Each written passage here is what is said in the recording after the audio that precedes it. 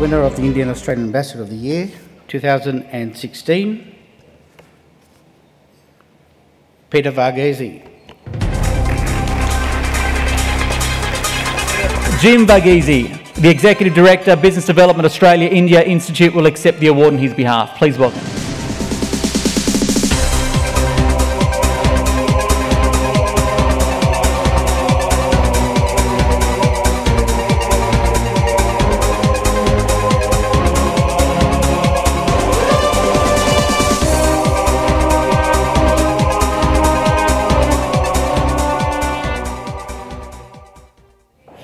Good evening, everyone, and congratulations to Sonia and the team.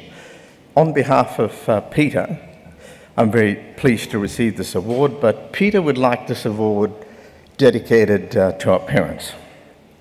Our parents was Anima Varghese, my mum, and George Varghese. Mum was from Kerala, in the state of Kerala.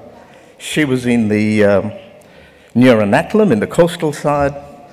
Dad was in the hills past Kottayam, so you had this mix of the hills and the coastal land, of Ayurveda from my mum's side, of farming and education from my dad's side. It's these two young couple drove over to British East Africa in Tanzania, in Kenya, and had 9 children. And they came in almost driven by Providence to come to Australia on a 5-year permit at the height of the White Australia policy. When they arrived here in Newcastle in 1964, they discovered, in fact, that it was a 3-year permit. When they went to Brisbane in '66, at the end of the 3rd year after Dad did a critiquing of the White Australia policy at the University of Queensland, the Immigration Minister offered us permanent residency. We took that up and then started an incredible journey where our parents encouraged educational excellence, but also making a difference and creating public value. Now, our parents, like very typical Indian parents, pushed us into 2 choices. You either did medicine or you did law. But Peter got an exemption from that. He went as a young cadet into DFAT. And from there, he's reached the heights that he did today. In a family of high achievers in medicine, particularly psychiatry, sciences and academia, Peter is a standout achiever outside of that realm. So I'd like to finish off with this very simple message that I'm sure my dad and my mum would be particularly proud of today. When Dad addressed the small Indian diaspora in Brisbane, he said that he believed one of his children would be High Commissioner to India. It was greeted with absolute amazement and even ridicule.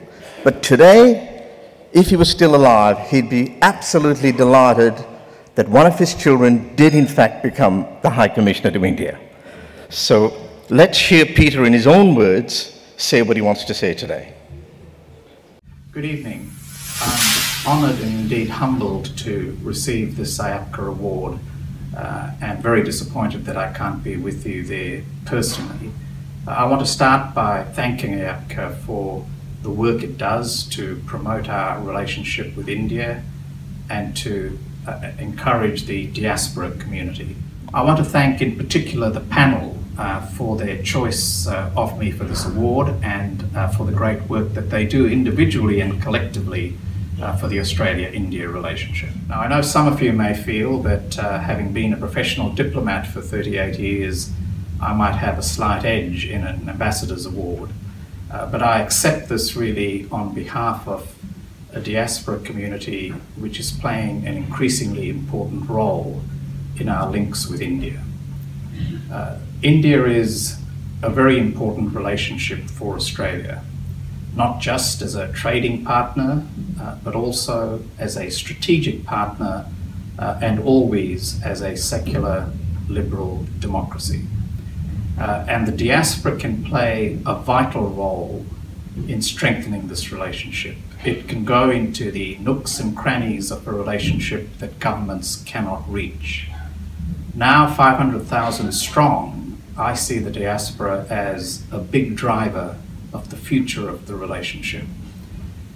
When my family came to Brisbane 52 years ago, the diaspora was barely there. Indeed, the Indian Brisbane community could meet at our house for dinner.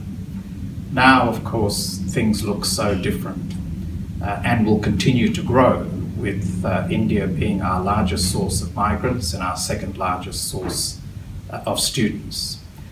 So to all of those there tonight, closely involved in this relationship, who are committed to its development, I encourage you to continue with your good work and to ensure that we develop a relationship that is limited only by our will and our imagination. Thank you.